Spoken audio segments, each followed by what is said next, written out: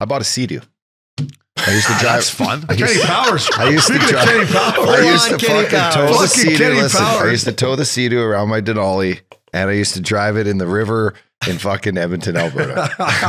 It was as fucking ghetto as you could possibly do it, but it was a sick Sea-Doo. Bought off my dad's buddy, and I drove this thing. I trailered it behind my One time I even brought out to Sylvan Lake to Lupul's cabin, and I parked it. I kept it on the water the one night, and the waves started coming in, and it just shredded the whole front end. Yeah. Like when I went out in the morning, the thing was almost sunk, and I'm like, fuck, just take it. I think I untied it and let it just go out in the middle of the water.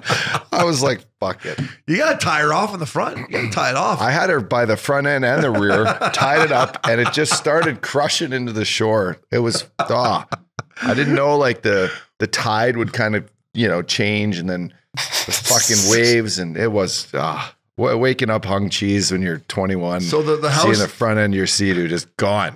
There was some rocking going on in the house and in the dock that night, eh? There was.